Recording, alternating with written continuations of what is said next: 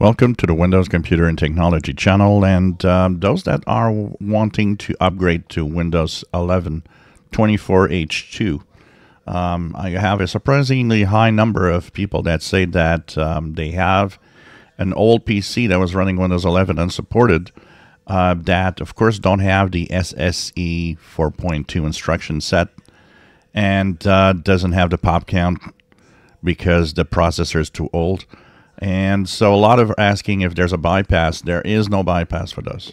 If you are running Windows 11 unsupported on such an old PC, there is no bypass. So that means that you will not be able to move on to 24H2 and will be stuck to 23H2 and then do whatever you want to do at the end of support of 23H2 in October of next year. These are not the same thing as bypassing TPM or bypassing, RAM requirements, stuff like that, which is in a file that can be modified and or a registry trick. Here you're talking about instructions that are within a processor. So if you don't have these instructions, when Windows wants to start, it will use these instructions that don't exist on your CPU, so you're stuck with a PC that won't boot. You're just not going to have a Windows boot up. So that is a very different thing, because this is actual instruction sets that need to be executed. It's not just, removing requirements that are checked, and it's really instructions that will actually be called on by the operating system.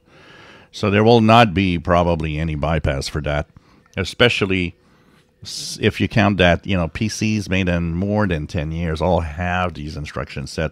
Means you're trying to actually install Windows 11 on something very old. And that, it may be time to move on at some point. It's not like, it's just 3 or 4 year old PCs.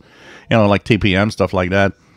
You can argue because, it's not that old of a PC, even though more than 5 years old is old for PC standards. But with the SSE 4.2 and Popcnt instructions, that is more than 10 years, and that's really old computers. So there's no bypass for those that are asking. You cannot move on to 24H2. If you enjoy my videos, please subscribe, give us thumbs up. Thank you for watching.